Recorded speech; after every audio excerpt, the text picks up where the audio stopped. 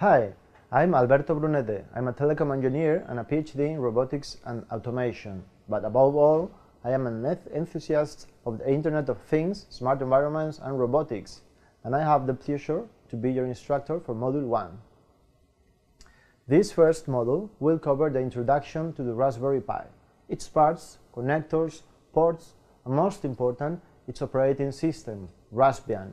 Raspbian is a Linux-like operating system, so we will review some common concepts of Linux, like the file system, permissions to execute files, processes, and how to install software.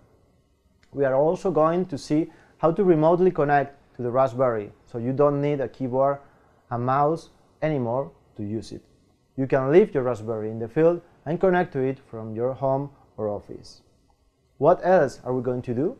We will start playing a little bit with the GPIO of the Raspberry, that is, its inputs and outputs. We will play with LEDs and buttons. We are also going to write our very first program in Python and program the Raspberry to execute it whenever we want, without even being present. Enjoy!